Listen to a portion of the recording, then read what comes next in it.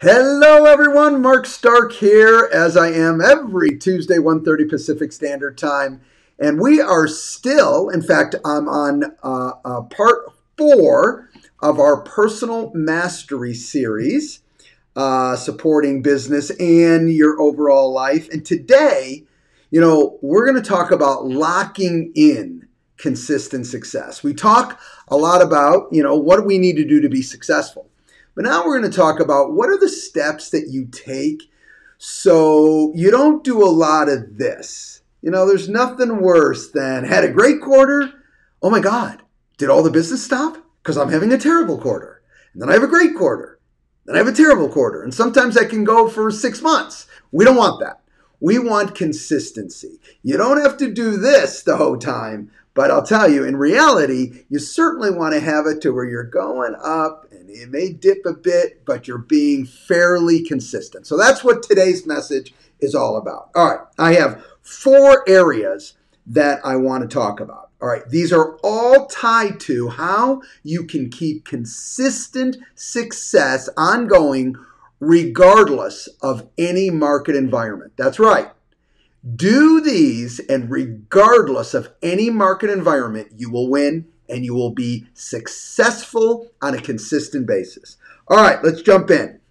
Number 1, have a daily routine. If you don't have a strict daily routine, you simply open yourself up to non-consistency because clearly you're not laying the consistent groundwork. Why should the groundwork be consistent? Makes total sense.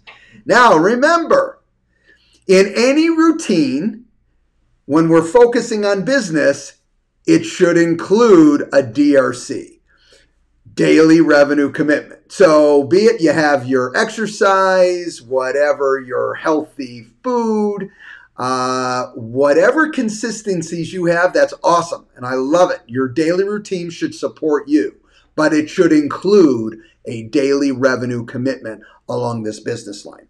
That's what creates that consistency because you're actually being consistent regardless of the market environment. So it brings more consistency to your business.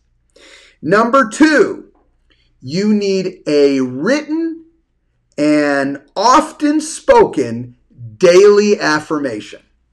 Okay, a written and often spoken daily affirmation. And I thought the best way to get this across to you about how one would sound is I'm going to read you mine. All right? All right, this is my daily affirmation.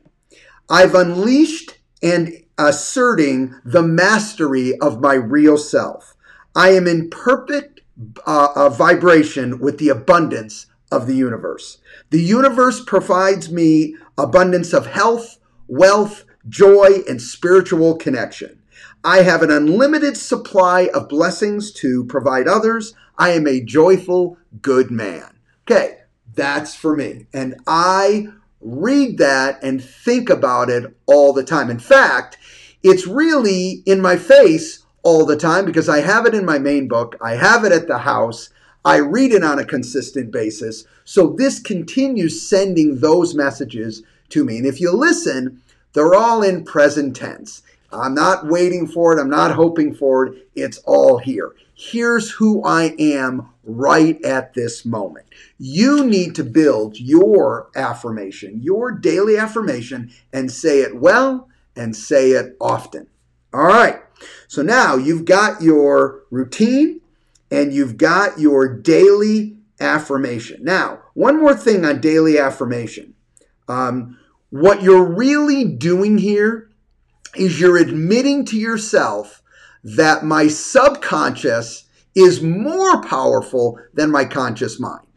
That's it. You're saying, you know what? My subconscious thought process is more powerful than my conscious thought process. So ultimately, what you're using is your affirmation to support your subconscious mind to say, look, go ahead. I'm going to take you out for a spin. You do what you do, and I'm going to keep feeding you the proper messaging on a consistent basis. Because the more you feed your subconscious that proper and awesome messaging that you built that is all about you personally, about what you want, what you're all about, then the reality of it is it's a win.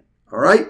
And let me correct myself. It's not what you want, it's who you are and what you have and what you see now. That is key. It needs to be in present tense. All right. Number 3, ensure your daily priorities align with your overall goals. This is a mistake that I see on a consistent basis, where your actual priorities that you do don't even align with what you say you want. Now, maybe your goals aren't real to you. Maybe you really don't care about those and they were just talk. What I'm telling you is number 3 is key. You must align your priorities, right, with your overall goals. And remember the rule on priorities. If you do it, you made it a priority. Doesn't matter what it is. If you do it, it's a priority. As small as it might be. All right. So the example I've given on other messages is, you walk your dog at 3 in the morning. No matter what the weather is, no matter you don't miss, you walk your dog at 3 in the morning. I'll tell you this much. I don't know if you enjoy it. I don't know if you like it, but I know one thing. It's a priority. Why? Because you do it. So simple rule of thumb. If you do it, you made it a priority. If you don't like some of your priorities, then you need to adjust them. But if you do it, they are ultimately a priority and they need to align with your goals. And last but not least, number 4 is, which is a tough one for a lot of people, and that is you have to take 100% responsibility for your life. As I've said many times before, blame is worthless. Worthless. Okay? Every time you say, well, this happened because of another person, because of another issue, because of something out of your control, because of the market, it's all bunk. It's meaningless. See, because what you have to take 100% responsibility, not blame, 100% responsibility, you have to say, I'm the one that has to adjust. I'm the one that has to change. All right? And I hear this right now, and I know you're hearing it too, is, where's the market going? Where's the economy going? What's going to adjust? Regardless of what environment we're in, you have to be the one to adjust. Otherwise, you fall into that trap of blame and you stay exactly or move backwards from where you're at today. Taking 100% responsibility says, don't worry. Whatever happens around me doesn't matter. I will zig and I will zag to make sure I stay true to what I am trying to accomplish for my life and certainly for my business. Look, being successful for a short period of time feels good.